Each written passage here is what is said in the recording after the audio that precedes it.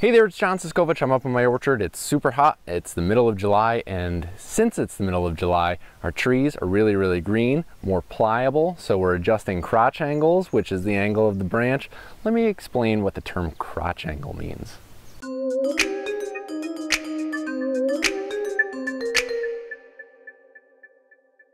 With a tree, you have an apple tree. So I'm your apple tree, a red apple tree, you know, farm marketing apple tree.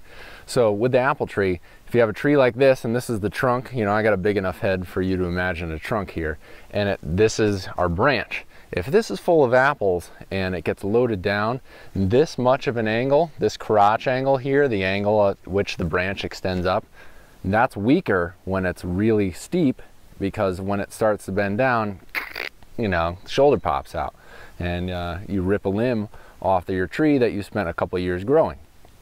So instead, during the summer, these trees are a lot younger. Some of them are 2 years, some of them are 3 years. You could do it as early as year 1 if you had the branches out.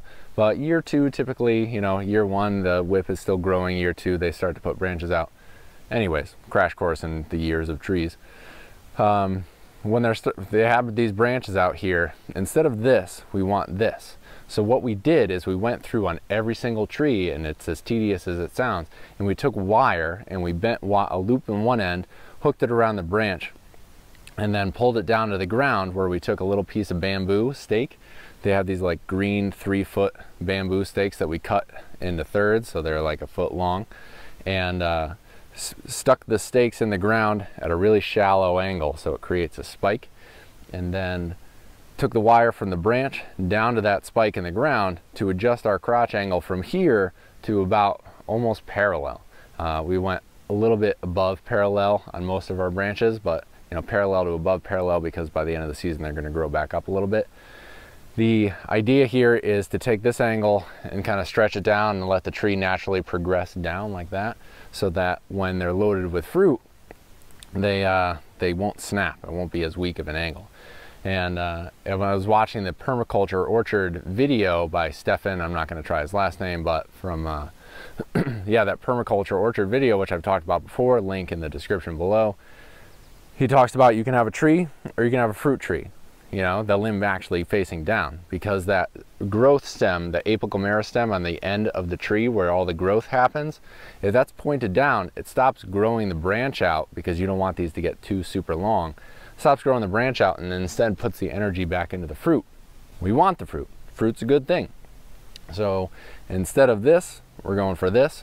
And let me talk about how exactly I did it, because if you've gotten this far in the video, you're going to want some logistics. So the wire that I used was actually galvanized wire that you use for perimeter fencing if you have a livestock farm. And why I went with that is because you get a nice sturdy wire. It comes in half-mile spools. Half a mile. If a mile is 5,280 feet, I think a half a mile is like 2060 or 2040, I don't know, something.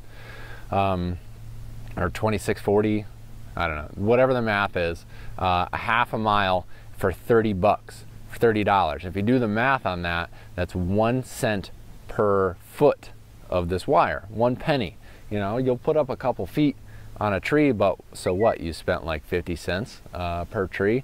You know, 20 cents per tree. Depends on how much you use and how big your trees are. So we used a half a mile. I'm not going to recommend any brand, because it is whatever you can get in your area. Half a mile of galvanized cable at 1 cent per foot, you know. And then they have these 3-foot bamboo rods that you can buy in a bundle for cheap, but from garden supply stores, they have them at some of the big box stores, where you can get a box or order a box on the internet of these 3-foot bamboo stakes that you use for marking things. Well, we just took a pair of clippers and clipped them up, and those became our ground stakes. If they get left in the ground, or if they get forgotten when we pull the wires off, I can hit them with the mower and they'll just pulverize. Over time, they'll just kind of biodegrade. When we pull the wires off, we're going to pull as many stakes out as we can and dispose of them. But yeah, you know, cheap, simple, easy, got the job done, and there's my phone ringing. Hope that helps you.